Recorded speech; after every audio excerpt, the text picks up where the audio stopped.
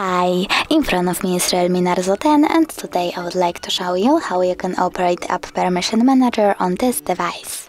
Start by opening Settings.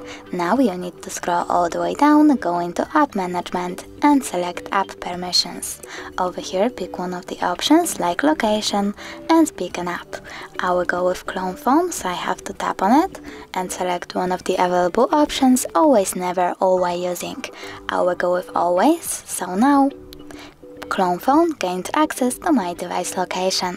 But if you want to see all permissions of your app, you can always go back, choose Apps over here next to Permissions, pick one of your apps, like Duo, and manage all permissions from here. Thanks so much for watching. If you enjoyed this video, smash that like button, comment, and don't forget to subscribe. Bye!